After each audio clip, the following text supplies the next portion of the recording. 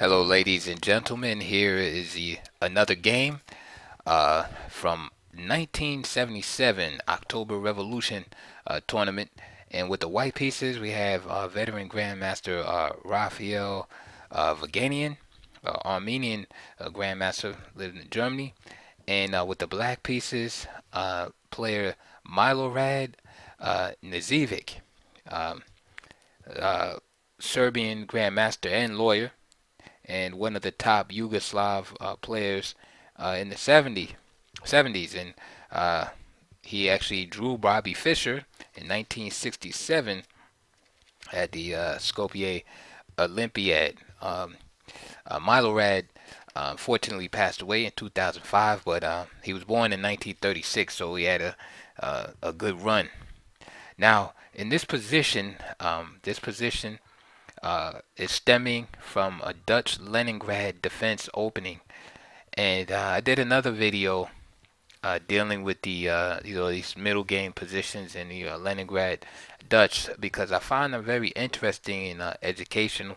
And I also play the Dutch and have been playing it for and studying it for a long time. So the Leningrad, that is, I dabbled in the classical Dutch and the Stonewall, but I think the Leningrad is the best option for players seeking to play the Dutch. But anyway, this position fascinates me, this structure. And here, black is white to move. Excuse me, black to move. White has just played the move Queen D2, connecting his rooks and planning on possibly bringing a rook to D1 or E1. And so black is has several options here. You could play moves like knight e6, right? Going after that dark square bishop that's opposing his bishop on g7. He can drop a knight into e4, right? That's a main theme. He can even play a move like rook to e8, rook a e8, piling up on the e pawn, putting pressure.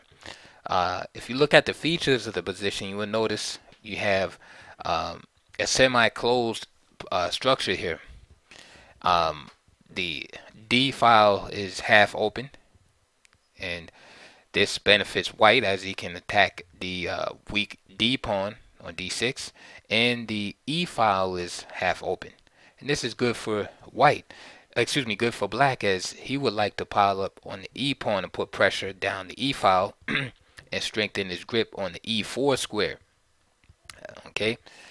Another important feature in this, very important, is that the dark squares around the black king are a little bit shaky because of the Leningrad structure, with the pawns on h6, excuse me, h7, g6, and f5.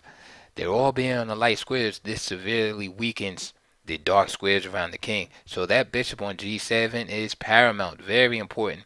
And this is why you see some variations in the Dutch where white just simply gives up the exchange on a1, leaves his rook there, because that bishop on g7 is that important. So in the dark square, and what's fascinating about this position also is that the dark square bishops for white is also valuable, but it's even more so valuable for black. So normally that exchange is good for the white side. As you can see, the weakening of the king side is major turnoff for a lot of top GMs as far as playing the Dutch consistently. The Dutch has never gained that respectability, say, of a Nimzo Indian, a Queen's Gambit declined, or something like that, because of the risk inherent. Along with the dark square weakness, you have the light square weakness also. Since f5 is played, the diagonal going from d5 in this instance all the way to the king on g8 is wide open. And as a result of the pawn being on d6, the f7 pawn being moved to f5, you have this vulnerability that exists on the square e6. Now it's guarded by pieces, but it's something to keep in mind here. So there's a lot of stuff going on in this position, and that happens in this structure. So black must be very careful. Even when having equality, it's easy to make a mistake, and things can go wrong in a hurry. So when you're playing this system, Accuracy is very important for black. All right. In this position, Knezevic, again, as I mentioned, could have played knight CE4 and had just probably a draw by perpetual here, right? Bishop takes d4, knight takes d4, and just keep going back and forth. That's an easy cop out, right? Okay. Another option is simply rook a e8, natural move. Play could continue. These are just sample lines. e3, knight e4 again, right? Thematic in the Dutch. a5. Again, a rich position, but no problems here. Also, rook a e8, rook fd1 is possible again with this idea of eyeing this pawn at some point. Now, with all the attention on this pawn, let me say that, of course, black wants to liberate if possible. Back to our starting position after queen d2, Knezevic made a natural move, knight e6. Knight e6 threatens to take the bishop here away from white. And after all, right, I gave a little speech about how important the bishop is on g7. So it's natural for black not to want to trade his bishop off, but get rid of white's bishop. After all, if white's bishop is removed, then black can try to dominate the dark squares itself. And here, say after bishop e3, knight g4, going after the bishop, rook fd1, pressuring this pawn again. Knight takes e3. Of course, not f takes e3. A lot of weakness there. Queen takes e3. Rook fe8. Queen d2. Knight c5. Black is just fine. He's willing to give up this pawn, for example. Queen takes d6. Queen takes. Rook takes. And now he gives up his own bishop. Takes c3. And rook takes e2. With the equality here, and he's solved his problems. All right, still has to be careful, but he solved a major issue in the position. And this is probably what Milorad was banking on, his knight, excuse me, his bishop e3 and then knight g4, grabbing the bishop here. However, Vaganian after knight e6 just gave up his bishop. Gave up the bishop here. Bishop takes f6. And the idea behind this is that he prevents, or he makes it more difficult for this pawn advance, right, by getting rid of the knight. And what he wants to do is pressure these pawns and make them weak on the queen side. So let's see how it happened. So first rook takes f6 happened, and then a move b4. Alright, so his idea is to play b5 and to create some kind of hanging pawn structure like that for black. Or if black pushes a backward d pawn and expose the d5 square, of course, where you have this fork situation. So knight d8, b5. Of course, black wants to hold, but notice that his pieces are becoming a little awkward. Knight e6. Rook fd1, pressuring the pawn on d6.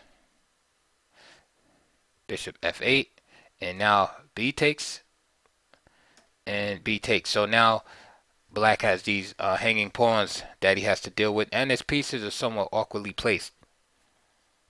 All right, so good strategic move by Vaganian here.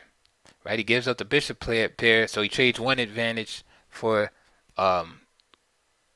another. So he gives up his bishop pair, but now he has weaknesses, more weaknesses to assault in the black position. Rook b1, just taking over the open files that was just created. Rook f7, and so now black has to try to untangle his pieces and defend at the same time. So these endgames can be very tough. These not endgames, but these middle game positions for both sides can be very tough. Even though it's equal, it's kind of like one slip up and you can be in trouble. Here, R.Vaganian played e3. e4 was also possible. And then black can play knight c5 and say e takes and bishop takes f5. So with the little play here, okay, you see the tempo on the rook. R.Vaganian just kept it solid and played the move e3, queen f6, and now knight e2, knight c5, and that knight wants to come to e4, of course. Knight fd4, and now you see the pressure against these pawns. Knight e4, queen c2. So far, Knezevic is hanging in there. He has these weaknesses, but he's holding his own. Now he plays queen e5, which is a mistake. It's not a big mistake, but it's a small mistake. Inaccuracy here. Better was to play this move rook c8, because the problem is this pawn right here. Okay, so rook c8 gets the rook off the diagonal. It fortifies the c pawn, and after knight c3, this knight can move away from e4 without jeopardizing the c6 pawn. So for example, a3, queen e7, knight c2, bishop g7, and knight f4. And black is still okay here. So after queen c2, he plays queen e5, because if you notice in this position, it's not a real threat, but if you just look at it, if bishop takes e4, pawn takes e4, queen takes e4, right? It's like, oh, black is white is won a pawn, but it's not a realistic threat here. So for example, rook c8, and of course this is a dubious move here anyway. To give the light square bishop like that. But notice there's this attack now on f7, so keeping the queen and rook lined up like that, and that's why this move can't be played, because black would just be winning after that. So he does this move queen e5, which kind of protects the knight from a threat that isn't really there. Okay, but it not only does that, he kind of picks up the defense of this pawn, because he wants to get this bishop back in the game somehow, either on g7 or h6. So it's kind of like he's following a faulty idea, because there's really no way for this bishop to get in the game. So moving this bishop back and forth is kind of like a waste of time here. So rook c8 is a more constructive idea. Rook comes to the 7th rank. Bishop h6. Again, there's no real purpose to that move. No constructive purpose. The knight comes to f4. Now queen e8. Rook db1. And white is just piling up the positional pluses in the position. The bishop can't find a good spot. Moves again. Knight d3. c5. And now knight b5 is played here. And so now there's all type of ideas in the position. As you can see, like this knight here, maybe if this knight was removed somehow, then white can play a move like knight takes d6 for instance. So the pressure of dealing with the various tactical threats in the position forces black's hand. Another threat in this position, the main threat, is just knight c7. So what do you do? This rook can't really move. The pawn is hanging. It's just a lot of pressure in the position, right? And it's hard to hold. So black's best is probably just to try to trade off. Bishop takes b5 and Then just rook 7 takes b5. Black still has the pressure, but excuse me, white still has the better position, but black can try to hold on a little bit more, and then maybe like rook d8 after that. Still very hard to hold this type of position. Black's pawns are very weak. This d pawn and this a7 pawn, and white's play is real natural. For instance, knight f4, ending up here on d5. So I think black is in a whole world of trouble. But that was his best bet. Instead of playing bishop takes b5, he went with bishop c6 here, and figured that he can hold everything together. But this just caused him to fall victim to a simple combination of rook takes f7, queen takes f7, and now knight takes d6. And now the knight can't capture because then the bishop on c6 is hanging. So instead he played queen e7. And now black's position just starts to deteriorate rapidly. Knight takes e4, f takes e4, knight f4, and now you have three pawn islands. Rook e8, rook d1, queen e5. So black gets his command of the dark squares as he wanted, but there's too many negatives in his position to for black to be able to maintain a balance. So now he has this idea of coming in with rook b2, rook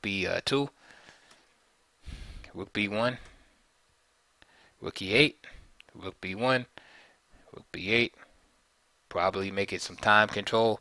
And now the bishop goes out to h3, and the light square diagonal rears its head again. This again c4 to g8, and notice there's really no protection there. The bishop on c6 is now misplaced.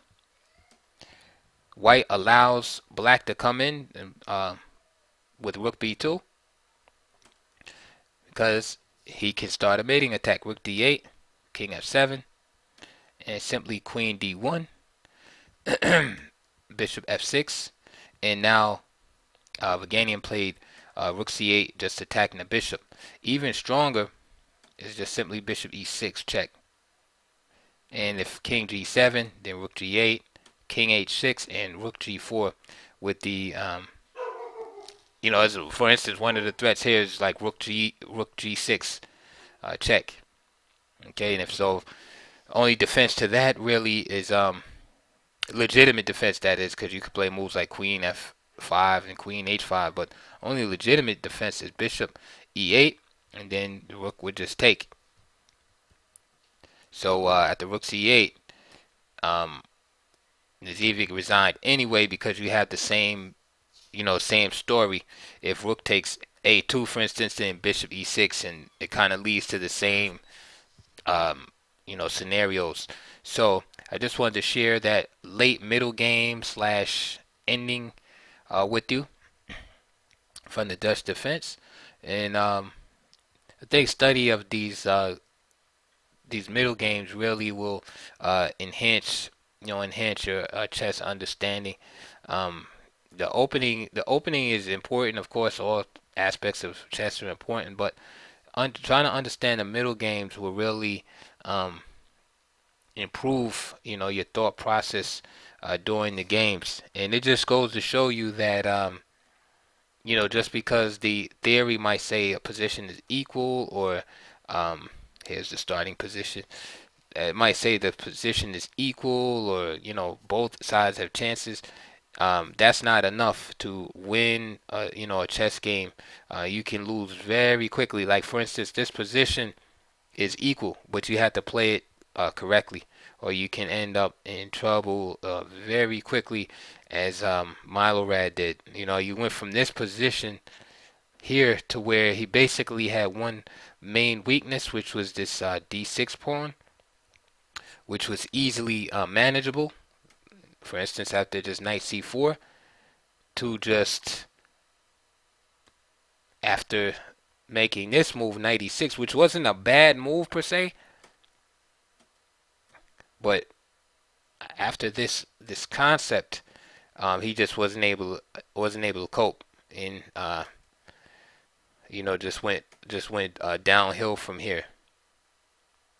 You know, he just wasn't able to maintain. So good game by Vaganian, and you know, as I always say, I hope you enjoyed the video. I hope you learned. Comments are welcome, and please press the like button and subscribe. And I will see you soon on the next video.